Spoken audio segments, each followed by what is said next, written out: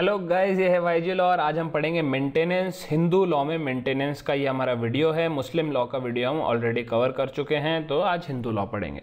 3 main legislations है Hindu law में maintenance की बात हो तो Hindu marriage act, Hindu adoption and maintenance act और क्रिमिनल प्रोसीजर कोड। इसमें क्रिमिनल प्रोसीजर कोड में जो सेक्शन 125 है जो मेंटेनेंस की बात करता है, वो हमने ऑलरेडी पढ़ लिया है मुस्लिम लॉ के वीडियो में। जो मुस्लिम मेंटेनेंस का वीडियो है उसमें हमने अच्छे से कवर कर लिया 125, तो ये हम इस वीडियो में कवर नहीं करेंगे। हम सिर्फ हिंदू मैरिज एक्ट और Hindu adoption and maintenance act इसमें कवर करेंगे।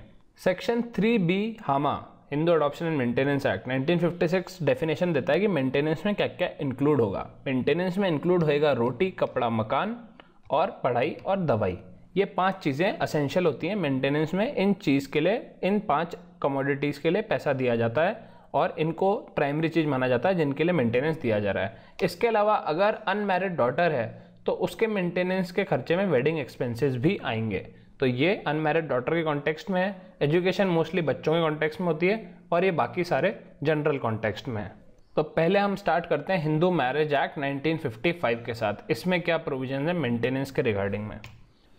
अब क्योंकि ये हिंदू मैरिज एक्ट है, ठीक है, तो ये हस्बैंड और वाइफ के कॉन्टेक्स्ट में सिर्फ मेंटेनेंस की बात करती है, ठीक है। ये एक्ट में बच्चों का मेंटेनेंस, माता पिता का मेंटेनेंस, डॉटर इन लॉ का मेंटेनेंस, इन सब के मेंटेनेंस की बात नहीं हुई है, सिर्फ हस्बैंड और वाइफ की बात हुई है। हिंदू अडॉप्शन और मेंटेनेंस एक्ट में बाकी सारे डिटेल में बात की गई है दूसरों के मेंटेनेंस की भी। तो हिंदू मैरिज एक्ट में सिर्फ 2 सेक्शंस हमको पढ़ने हैं जो मेंटेनेंस के रिगार्डिंग में है, सेक्शन 24 और सेक्शन 25। सेक्शन 24 बात करता है मेंटेनेंस पेंडेंटे लिटे। इसका मतलब होता है maintenance which is pending litigation, मतलब लिटिगेशन चल रही है उस टाइम पे जो मेंटेनेंस देते हैं, ठीक है। और एक्सपेंसेस ऑफ प्रोसीडिंग्स भी इसी में इंक्लूडेड है। अब ये प्रोविजन क्या बोलता है? ये प्रोविजन बोलता है कि हस्बैंड है और वाइफ है, अब इन दोनों में प्रोसीडिंग चल रही है कोर्ट के अंदर, और इन दोनों में से कोई भी, याद रखना कोई भी, जरूरी नहीं है कि वाइफ, हस्बैंड भी मांग सकता है, इन दोनों में से कोई भी कैपेबल नहीं हो कि भाई हमसे खर्चा नहीं हो पाएगा हमारी प्रोसीडिंग का। इंडिया में इतनी जेंडर इक्वालिटी अभी नहीं आई है, काफ़ी बार वाइफ वर्किंग नहीं होती तो उसके पास कोई सोर्स ऑफ इनकम नहीं होता, लेकिन मान लो उसको हस्बैंड से डिवोर्स चाहिए या अलग रहना है या कुछ भी चाहिए, मेंटेनेंस चाहिए, तो वो वकील के पैसे कहाँ से देगी? तो हस्बैंड देगा। लेकिन वाइसे वर्सा हुआ तो वाइफ देगी, अगर हस्बैंड के पास पैसे नहीं है तो वाइफ देगी। तो ये सेक्शन 24 बोलता है कि जब प्रोसीडिंग के जो चल रही है, मतलब जब कोर्ट में गए हैं हस्बैंड वाइफ, उस वक्त का जो खर्चा है, उस टाइम का जो मेंटेनेंस है, वो सेक्शन 24 के अंडर में दिया जाएगा। इसमें लिटिगेशन का पैसा भी दिया जाएगा और मेंटेनेंस भी दिया जाएगा। पेमेंट जो होगा वो 60 दिन के अंदर अंदर होगा। जो लिटिगेशन का नोटिस सर्व होता है उसके 60 दिन के अंदर अंदर कोर्ट इसको रिजॉल्व करेगा, इस मेंटेनेंस पेंडेंटे लिटे को। The maintenance pendente lite can be also given in a proceeding which is there to declare the marriage null and void। अब देखो, इसको समझो, हस्बैंड है, वाइफ है, इन दोनों की मैरिज है। मैरिज अगर वॉइड डिक्लेयर हो जाती है तो इसका मतलब होता है there was no marriage at all. मतलब लॉ में तो यही मतलब होएगा ना, नो मैरिज एट ऑल, शादी कभी हुई ही नहीं। लेकिन मेंटेनेंस इस केस में भी मिलेगा। अब नो मैरिज में हस्बैंड बोलेगा या वाइफ बोलेगी कि वो तो कभी मेरा पति था ही नहीं लीगली, या मेरी वाइफ थी नहीं कभी लीगली, तो मेंटेनेंस क्यों? A valid marriage is not essential requirement for maintenance under section 24। Maintenance लेने के लिए एक वैलिड मैरिज होना एसेंशियल रिक्वायरमेंट नहीं है सेक्शन 24 में, समझ गए? एनी प्रोसीडिंग लिख रखा है, एनी प्रोसीडिंग का खर्चा मिलता है। एनी प्रोसीडिंग में जरूरी नहीं है कि मैरिज हो, कोई सी भी प्रोसीडिंग अगर हस्बैंड वाइफ, जब तक प्रोसीडिंग कंप्लीट नहीं हुई तब तक तो वो हस्बैंड वाइफ है ना। कोर्ट डिक्लेयर करेगा फिर वॉइड होएगी ना, वॉइड होने से पहले तो मेंटेनेंस पेंडेंटे लिटे तो मिलना चाहिए। तो ऐसा सेक्शन 24 बोल रहा है। अब मेंटेनेंस पेंडेंटे लिटे जो 24 जो सेक्शन था ना, अब जैसे ये कोर्ट में गए हस्बैंड वाइफ और ये प्रोसीडिंग चली, तो ये प्रोसीडिंग के टाइम में मेंटेनेंस पेंडेंटे लिटे मिलेगा, और जैसे ही प्रोसीडिंग कंप्लीट हो जाएगी, डिक्री आ जाएगी, तो डिक्री के साथ मेंटेनेंस एलिमनी वाला जो पूरा परमानेंट मिलता है वो वाला पूरा हिसाब कर देगा court. Ordered by the court at the time of passing of the decree और any time subsequent that the respondent शैल पे to the applicant for her his. ये ध्यान रखना, भूल मत जाना, हिंदू मैरिज एक्ट में हस्बैंड और वाइफ दोनों एंटाइटल्ड हैं मेंटेनेंस के लिए। दोनों में से कोई भी क्लेम कर सकता है कोर्ट में जाके। सिर्फ वाइफ का राइट नहीं है, हस्बैंड का भी राइट है अगर वो अपने आप को सेल्फ सस्टेन नहीं कर सकता तो। Applicant for her his maintenance and support, a gross सम और सम monthly periodically not exceeding the life of the applicant. मतलब ग्रॉस सम या तो सब साथ में, कोर्ट पे डिपेंड करता है, केस टू केस डिपेंड करता है, तो पूरा मेंटेनेंस साथ में लाइफ का कि एक बार में सुलटारा करो, या फिर हर मंथ देना है, या हर 6 महीने देना है, या हर साल देना है, इस हिसाब से कोर्ट बताएगा किसको कितना देना है। कितना मेंटेनेंस देना है ये कोर्ट डिसाइड करेगा सामने वाली पार्टी को देख के कि भाई कितनी प्रॉपर्टी है, कितना कमाता है या कमाती है। जो मेंटेनेंस का अमाउंट है, जो ऑर्डर है कि इतना अमाउंट देना होगा, इतने टाइम तक देना होगा, वो चेंज भी हो सकता है, डिपेंड करता है सर्कमस्टेंसेज ऑफ केस के हिसाब से। आगे अगर कुछ चेंज आता है लाइफ में एप्लीकेंट की या सामने वाले की, तो मेंटेनेंस का अमाउंट भी चेंज हो सकता है कोर्ट के थ्रू। एक और रीज़न है जिसकी वजह से कोर्ट ऑर्डर चेंज कर सकता है, अपना मेंटेनेंस हटा भी सकता है। वो रीज़न है कि अगर सामने वाली पार्टी ने वापस शादी कर ली, या फिर सामने वाली पार्टी ने सेक्सुअल इंटरकोर्स कर लिया शादी के बाहर, तो अगर ये दोनों केसेस में कुछ भी हुआ तो मेंटेनेंस कोर्ट कैंसिल कर सकता है। मतलब अगर हस्बैंड वाइफ हैं और ये वाइफ मेंटेनेंस ले रही है और वाइफ ने किसी और के साथ सेक्स कर लिया, या फिर वो वापस किसी और के साथ शादी कर ली, तो वाइफ को मेंटेनेंस नहीं मिलेगा हस्बैंड से। तो गाइस ये हो गया हमारा सेक्शन 25। हिंदू मैरिज एक्ट में ये दो ही सेक्शन है, सेक्शन 24, 25, जो मेंटेनेंस के लिए इंपॉर्टेंट है। अब बात आती है Hindu adoption and maintenance act 1956 की। इसमें मेंटेनेंस दिया जाता है वाइफ को, डॉटर इन लॉ को, मदर, फादर और चिल्ड्रन और डिपेंडेंट्स को। तो ये सारी कैटेगरी के लोगों को मेंटेनेंस इसमें दिया जाता है Hindu adoption and maintenance act में। इसमें एक बात ध्यान रखना, हस्बैंड नहीं है, हस्बैंड सिर्फ हिंदू मैरिज एक्ट में था, हिंदू अडॉप्शन मेंटेनेंस एक्ट में हस्बैंड के मेंटेनेंस का कोई प्रोविजन नहीं है।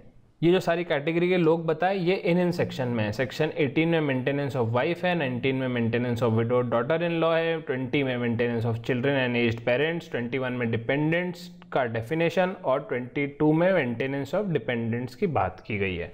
ठीक है, तो एक एक सेक्शन अपन देखते हैं। सबसे पहले सेक्शन 18। सेक्शन 18 बोलता है कि wife is entitled to take maintenance from husband, अगर वो अलग रह रही है तो भी।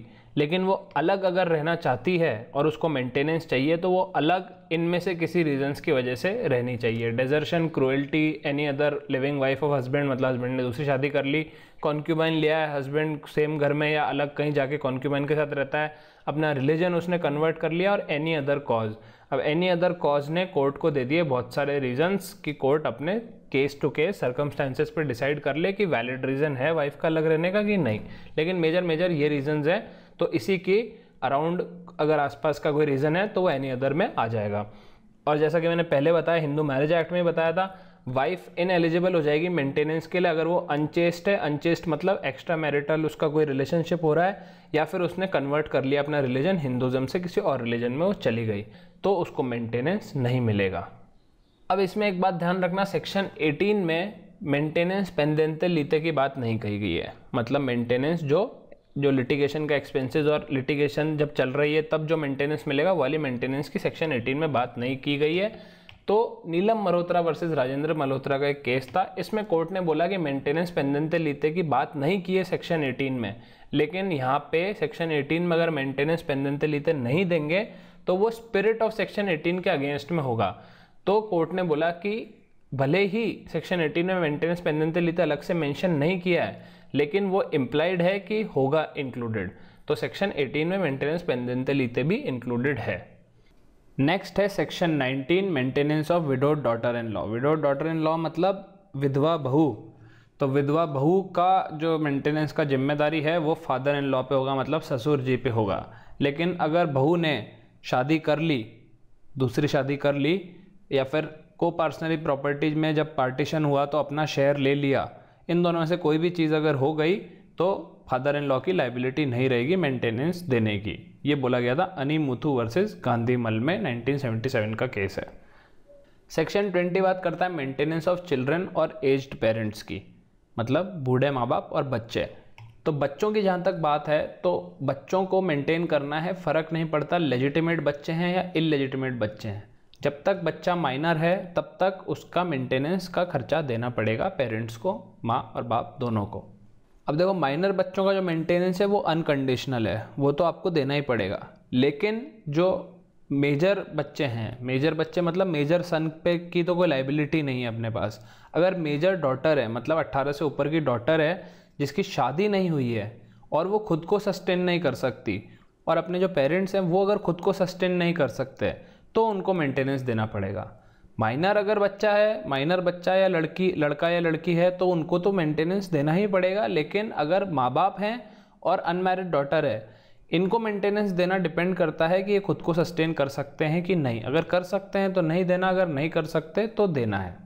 और पेरेंट्स में सौतेली माँ भी इंक्लूडेड होगी जिसका कोई बच्चा नहीं हुआ है, ठीक है। मान लो आपके पापा हैं, उनने दूसरी शादी करी और दूसरी शादी में उन जो वाइफ आई उसका खुद का कोई बच्चा नहीं हुआ, तो वो भी पेरेंट में इंक्लूड होगी। आपकी जिम्मेदारी है उनका भी मेंटेनेंस का पैसा देना। और लास्टली बात आती है डिपेंडेंट्स के मेंटेनेंस की, और ये सबसे टेक्निकल भी है। मतलब सबसे तो नहीं, मेंटेनेंस में अभी तक जो हमने पढ़ा बहुत बेसिक था, ये थोड़ा सा टेक्निकल है। सेक्शन 21 और 22 में बात करता है। 21 अपन बाद में देखेंगे, पहले 22 देखते हैं। Section 22 maintenance of dependents. The heirs who take the estate of a deceased Hindu are bound to maintain the dependents of the deceased out of the estate inherited by them। इसमें अब आप एग्जाम्पल देखो, X एक बंदा है, हिंदू है वो, इसकी X की प्रॉपर्टी ये है, ये इसकी पूरी प्रॉपर्टी है। अब X की हो जाती है डेथ, X मर जाता है, ठीक है, पूरा का पूरा X की डेथ हो गई, तो इसकी प्रॉपर्टी का होगा पार्टीशन। ये इसकी प्रॉपर्टी का पार्टीशन हुआ और ये इसकी प्रॉपर्टी का जो पार्टीशन है ये इसके वारिसों को मिल जाएगा। तो इसके वारिस ऐसा मान लो ये 6 वारिस है, A, B, C, D, E, F। अब ये विल छोड़ के गया या कैसे भी इनमें बट गया। अब इनमें जब बट गया तो X के जो डिपेंडेंट्स हैं, कुछ डिपेंडेंट्स को प्रॉपर्टी भी मिली होगी, मान लो B डिपेंडेंट है, C डिपेंडेंट है, A डिपेंडेंट है, बाकी डिपेंडेंट नहीं थे, और इन 6 को प्रॉपर्टी मिली जिसमें 3 डिपेंडेंट थे। इन 3 के अलावा डिपेंडेंट और भी हैं, G, H, I, J, ये 4 डिपेंडेंट और हैं जिनको कोई प्रॉपर्टी नहीं मिली, इनको कोई शेयर नहीं मिला प्रॉपर्टी में से। डिपेंडेंट कौन होते हैं मैं आपको बताऊंगा, अभी बस ये समझ लो कि G, H, I, J dependent है जिनको कोई प्रॉपर्टी नहीं मिली X के शेयर में से। तो ये जो सारे डिपेंडेंट्स हैं ना, ये सारे डिपेंडेंट्स अपने शेयर के प्रपोर्शन में मेंटेनेंस देंगे G, H, I और J को। अगर A को एस्टेट का 20% मिला है तो 20% कॉन्ट्रीब्यूट करेगा G, H, I, J के मेंटेनेंस में। अगर E को 5% एस्टेट मिला है तो 5% कॉन्ट्रीब्यूट करेगा G, H, I, J के मेंटेनेंस में। G, H, I, J कौन? X के डिपेंडेंट्स। X मर जाता है तो उसके डिपेंडेंट्स के मेंटेनेंस की जिम्मेदारी X की प्रॉपर्टी जिनने ली है, जिनको मिली है पार्टीशन में, उन पर आ जाती है। बेसिकली सेक्शन 22 ये बोलता है। अब इसमें एक टेक्निकल बात और है कि मान लो ये B है या C है, C को लो, C को जो शेयर मिला है प्रॉपर्टी का वो बहुत कम है। वो इतना कम है कि अगर वो मेंटेनेंस दे देगा G, H, I, J को, तो अगर उसको प्रॉपर्टी नहीं मिलती और वो इनके साथ होता तो उसके पास इतनी प्रॉपर्टी रह जाती है जो उसको मेंटेनेंस मिलता उससे भी कम होती। समझ रहे हो?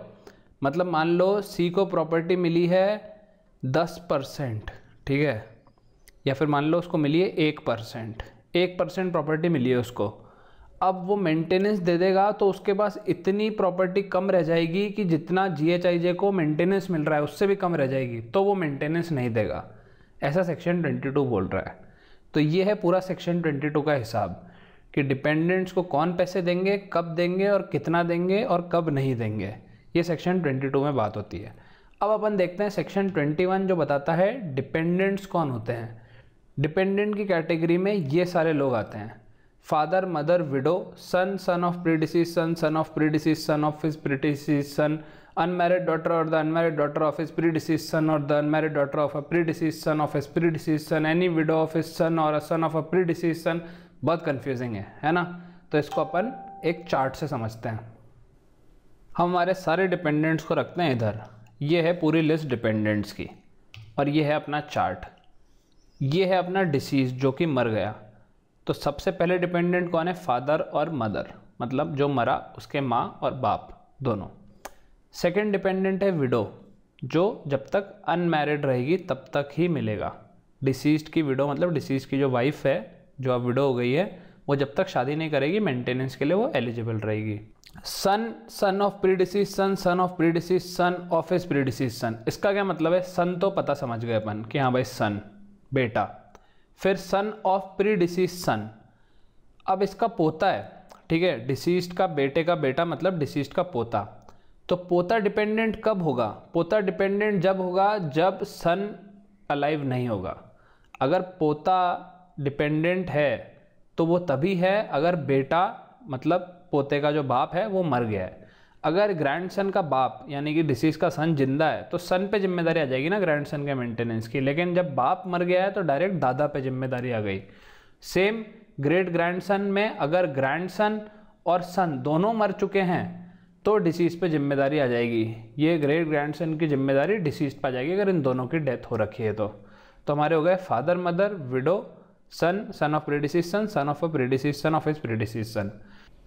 नेक्स्ट है अनमैरिड डॉटर और the unmarried daughter of his प्रीडिसीज सन और the unmarried daughter of a प्रीडिसीज son of a प्रीडिसीज sun. Unmarried daughter तो अपन समझ गए कि हाँ भाई डिसीज्ड है, उसकी बेटी जिसकी शादी नहीं हुई है तो उसकी जिम्मेदारी आएगी डिसीज्ड की प्रॉपर्टी जनरली उस पर मेंटेनेंस की।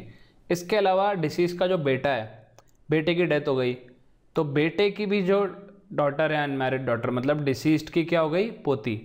ऐसे ही डिसीज्ड का जो पोता है उसकी बेटी मतलब डिसीज्ड की पर पोती, अगर वो दोनों भी अनमैरिड डॉटर हैं तो उनकी जिम्मेदारी भी डिसीज्ड पे आ जाएगी, ऐसा ये बोल रहा है। विडोड डॉटर, विडोड डॉटर की जिम्मेदारी डिसीज्ड पे आएगी। अब आप बोलोगे विडोड डॉटर की जिम्मेदारी तो उसके ससुराल वालों पे आनी चाहिए ना, जो उनके इन लॉज हैं उस पर आनी चाहिए, फादर इन लॉ वगैरह पे। तो इसकी कंडीशन है कि वो जो विडोड डॉटर है वो अपने पति के एस्टेट से, फादर इन लॉ से, ठीक है, या उधर वाले रिलेटिव से वो नहीं ले पा रही है, मतलब सस्टेन नहीं कर पा रही है, उसको वहाँ से मेंटेनेंस नहीं मिल रहा है, तभी जिम्मेदारी डिसीज्ड पे आएगी। ठीक है, डिसीज्ड के डिपेंडेंट्स पे आएगी, मतलब डिसीज्ड के हायर्स पे आएगी। मतलब एनी विडो ऑफ ए सन और of a son of a प्रीडिसीज sun so long as she does not remarry. अब वैसे ही सन उसकी डेथ हो गई तो विडो की जिम्मेदारी डिसीज्ड पे, और ग्रैंडसन उसकी अगर डेथ हो गई तो विडो की जिम्मेदारी डिसीज्ड पे। मतलब डिसीज्ड पे मतलब डिसीज्ड की प्रॉपर्टी जिनने ली है, जो हायर्स ने ली है उन पे। डिसीज तो मर गया, उस पर जिम्मेदारी कैसे आएगी? जिसने प्रॉपर्टी ली है उन पे आएगी। तो ये विडो वाला भी हो गया। और ये तो ऑब्वियस ही है कि जब तक वो शादी नहीं करती, अगर विडो रीमैरी कर लेती है तो फिर वो नई शादी हो गई, वहाँ पे उसका सारा ख़त्म। नई शादी में देखे वो मेंटेनेंस पुरानी का नहीं है। हिज और हर इलेजिटिमेट सन, डिसीज लड़की भी हो सकती है ना, तो हर इसलिए इलेजिटिमेट सन माइनर जब तक रहेगा जब तक वो डिपेंडेंट रहेगा, और इलेजिटिमेट डॉटर अनमैरिड जब तक रहेगी जब तक वो डिपेंडेंट रहेगी। तो ये हो गए हमारे सारे रिलेशंस, समझ गए। इसमें एक और बात ध्यान रखना, ग्रेट ग्रैंडसन, इसकी जिम्मेदारी मेंटेनेंस की डिसीज के हायर्स पे तभी आएगी अगर ये अपने बाप के या अपनी माँ के या अपने बाप के माँ बाप की प्रॉपर्टी से कुछ नहीं ले पा रहा। ऐसे ही ग्रैंडसन अगर अपने बाप के या अपनी माँ की या अपने बाप की प्रॉपर्टी से कुछ नहीं ले पा रहा तो वो डिसीज पे जिम्मेदारी आएगी। समझ रहे हो? एक बार सेक्शन जरूर पढ़ लेना, सेक्शन 21। ये चार्ट वार्ट देखने के बाद आपको एकदम ढंग से समझ में आ जाएगा। तो ये हो गया सारे के सारे अपने डिपेंडेंट्स, और यहाँ हो गया हमारा मेंटेनेंस इन हिंदू लॉ कंप्लीट। अगर आपको अच्छा लगा तो प्लीज़ सब्सक्राइब करिए, लाइक करिए, कमेंट करिए। कमेंट में मुझे बताइए आपको कैसा लगा मेरा टीचिंग स्टाइल, और यहाँ पे फैमिली लॉ के आप बाकी वीडियो देख सकते हो।